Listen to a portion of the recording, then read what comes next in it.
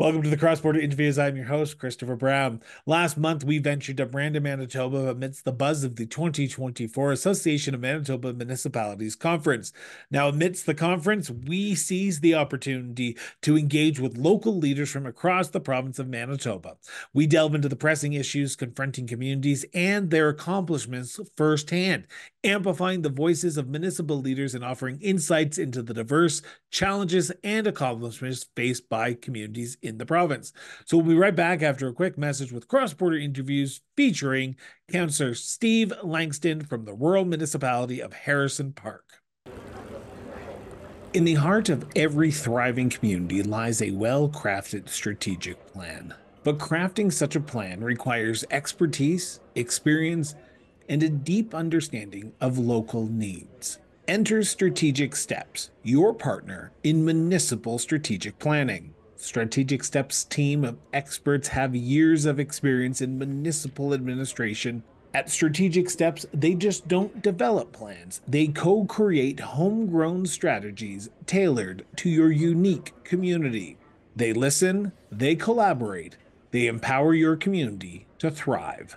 Contact Strategic Steps today and take the first step towards a brighter future for your municipality. Call Strategic Steps at 780-416-9255 or visit strategicsteps.ca to get started. Councillor, thank you so much for doing this. Greatly appreciate it. I want to start by asking a simple question, but it's an overarching one. Yeah. Where's your sense of duty to serve your community come from, Steve? Well, that's a great question. I guess I have this bit of a disorder where I have a hard time driving past things and seeing things and thinking, oh, this could maybe be better, and not doing anything about it. I feel, I have a sense of my mortality. I just turned 40. I think we're maybe half done here. So, I'm very big on just like gaining as much experience and just doing it, because I think leadership has to be something that starts at a young age. I mean, developing leadership skills when you retire isn't great. You're tuckered out, you're declining, your brain is starting to calcify. Mine already feels like it is some days. So I've always just been big on leadership, and, especially in our rural communities, it's not, you can't just say, oh, let the next person do it. There's just not enough people around.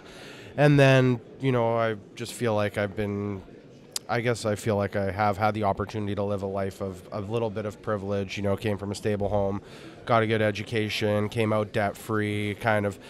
I've always felt like a bit of my parents and my grandparents have worked very hard to set me up in this position. I just don't think it would make sense to just send it in and do something that I'm not passionate about. So what was the draw to the municipal realm at the end of the day? Because we speak to municipal leaders, and it's always interesting to find out why they chose municipal rather than school board or provincial or federal or volunteerism. Yeah, so I started to, in probably like the last 5 years, have a real interest in governance. I recognized that it was something that I really didn't understand a lot about. I'd go in for an application in a council meeting. It was kind of cryptic. I didn't really understand what was happening, and I didn't like that. So, I ran for our local credit union, got on as a director there. It's a 20-branch, $2 billion organization. So started gaining some experience there. And then, we're very involved in our small community in our region. And I just felt like, I feel like it's really important to have diverse representation on these councils. And, I think it's systemically, they're set up for retired people and farmers, and I don't think that's right. And I think that as a young parent and a young entrepreneur, young community member, if I had the opportunity to do it, that I felt like I wanted to represent that demographic. So what's been the biggest eye-opening experience for yourself? Because you were a first-term councillor now. You've been on both sides of the table. You've done the applications. Now you're looking at the applications. What's been the biggest eye-opening experience for yourself? And what advice would you give that potential new 40-year-old person who's thinking about getting involved rurally in their municipalities to say, okay, if you want to be set up for good success, this is what you should do? Yeah, well, it's just very interesting because, you're in my small business, I kind of handpick who I work with. I handpick my clients. And in a municipal council, you're thrown in with, 6 or 7 different people that, maybe you have nothing in common with. And and hopefully everyone gets along and works efficiently, but typically that's not always the case. So, I think a big skill is like understanding how to work with people that maybe have a different mindset or perspective than you. And then I think the biggest benefit that I think you could have is to have mentorship.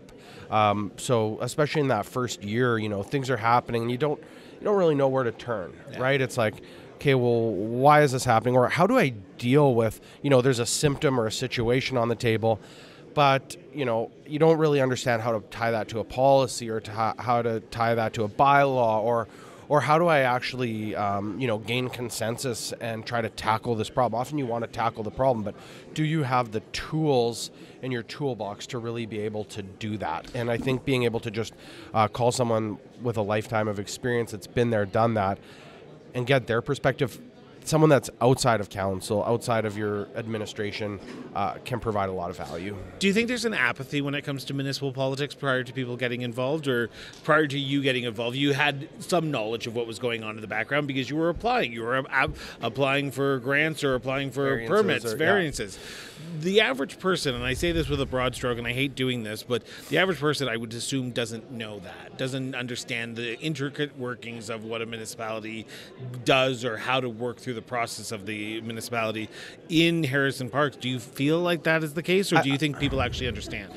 I think some people are engaged. I think that, there's a lot of, smart people in that municipality that do understand. But I mean, I heard someone say yesterday, people only really get engaged when in municipal politics when you like hit them in the pocketbooks or you annoy them, right? So, I think, but that's something that I'm really trying to change, and that's why I do like a weekly update on Instagram or update after every council meeting, because I want more people to be engaged. I want them to be thinking about it, and I don't want to just be communicating in times of crisis or when I have I need to rally the troops against this person or that idea. Like, we're being paid to be here, and I think we're accountable to our constituents. Doesn't mean I'm going to take like every phone call Saturday morning, no, but I think because I communicate well, I don't get a lot of phone calls. I think people kind of know what I'm up to, and then when they have something to talk about, they have context. So I think there is apathy, but I think people want to be engaged, but I feel like wading through minutes that are posted to the website doesn't tell a very good story, and you kind of end up frustrated. You're like, well, what does that decision mean? Why was that decision made? What's the backstory? And I think that no one's going to want to watch a 20-minute or 2-hour YouTube video of a council meeting. If it's enjoy it. If it's even posted. That's true. And our neighboring municipality, I've been at where we do a lot of business. I've been advocating that asking if they would post their council to YouTube, and no, they won't do it. We're working on getting an agenda out, but it's their show. So I want to turn to Harrison Park as a whole now, Yes. and I want to ask this question, but I want to preface it as I always do on the show, that this is a conversation between myself and you. Yeah. This is not a motion of council, not a direction of council, not a policy of council. Yeah. This is your opinion. Just want to make sure that's on the record. In your opinion, what do you believe is the biggest challenge facing Harrison Parks today? I think we have a very unique community because for the most part it is, especially the ward that I represent, Onol.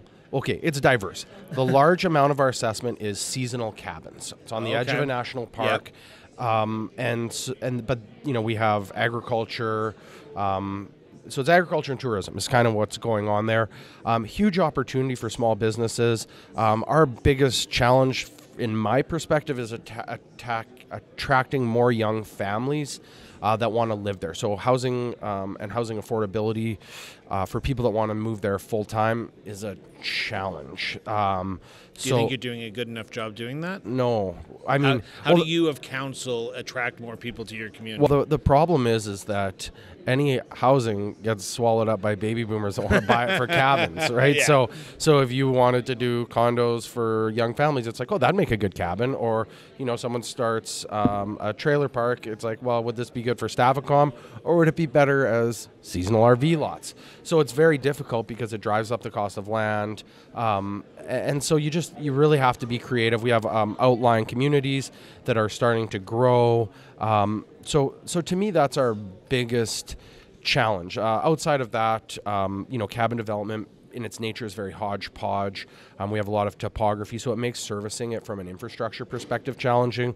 We're working very hard to get water into into all of our homes, but rising infrastructure costs make that difficult. Also, everyone has a well, so it's difficult to say, hey, we're going to tag you for 20 grand here when they have a well that they deem to be perfectly good. Yeah. So to me, those are some of the challenges, is like, how do we get a stronger local long-term community and economy? Right now we have so many trades coming from out of area to do business there.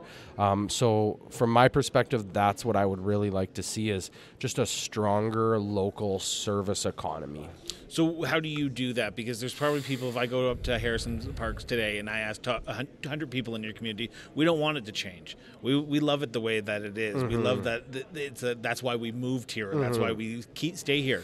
How do you balance that aspect of the long-term longevity of your community with the individual needs of your community? Because people will say, I like it the way it is, the NIMBYism, if you will. Yeah, it's very difficult, right? Because people like their large lots, and they like the fact that there's empty space in between them. So it's difficult, but I mean, we have people that move in from out of the area, and they're like, oh, they love the vibrancy, they love that they can go get a great meal, and it's like, well, who do you think's running that restaurant? Yeah. Why do you think that's here? That's here because of tourism. And so it's difficult. People come from their quiet small town to retire, and then they want it to be just like their quiet small town. But you got to remember, this is like cabin country. And, you can't expect that you're going to know everyone that walks up and down your street, because cabin could be shared by 3 different family members. It could be their partner, their client, or whoever. So it's different, and people like that, but not always. So flip side of that question is, what does Harrison Park get right? What is the thing that you think that you are doing good right now and you can do a little bit better, but because you always can improve on everything? What's the thing that you look at and you say, okay, we've got this right? The best thing we do is offer, I think, the most unparalleled outdoor lifestyle in the entire province. Yeah. I mean, it's basically on the escarpment of a mountain. We've got a 3,000 square kilometer national park directly to the north of us. Countless kilometers of trails, golfing, lakes, all sorts of activities year round.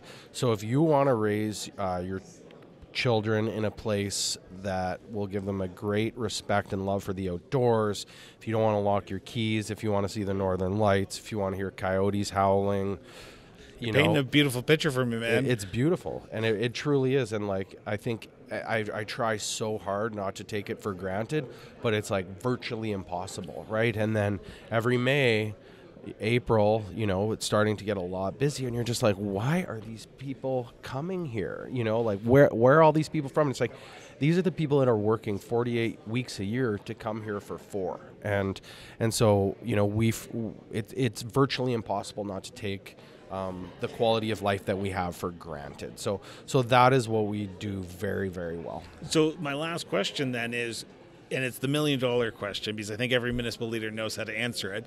What makes Harrison Park such a unique place to live, work, and raise a family? It's just it's that high quality of life. It's the northern lights. It's the walking and seeing wildlife, kids playing in the yard, not locking your car. It's to me, our municipality is the most beautiful municipality, and I'm sure others think that. And there's some beautiful spots in Manitoba, but the traffic counts, the tourist counts don't lie. It's like there's a reason that there's a national park on our doorstep. It's a totally unique spot in Manitoba. It's on the side of a mountain, and I just think it's that. And then people don't end up in Harrison Park because their car broke down, and it's a place that you got to work hard. There's not a million middle class jobs there. You got to work hard. You got to find a house that'll work for you. It's not an easy place to move to, but when you get there, the lifestyle and quality of life is totally unparalleled. Councillor, thank you so much for doing this. Always a pleasure. Absolutely. We want to thank the Association of Manitoba Municipalities for inviting us to this year's spring convention in Brandon, Manitoba. This episode would not have been possible without their support. Now, if you've enjoyed today's episode, hit that subscribe button now. Stay in the loop with all our diverse content covering everything from municipal affairs to our in-depth conversations with municipal leaders from across Canada on the cross-border interviews, or our eye-opening exploration of local governance in the political trenches, the local government at work. We are your go-to source for comprehensive municipal coverage from across Canada, committed to keeping you well-informed as well as engaged on the issues affecting municipalities. If you can, consider backing the show. Every contribution, big or small, goes a long way in amplifying the depth and the breadth of our programming. Find the support page link on the Cross Border Interviews website today. Until next time, stay informed, stay engaged, and most importantly, but as always, just keep talking.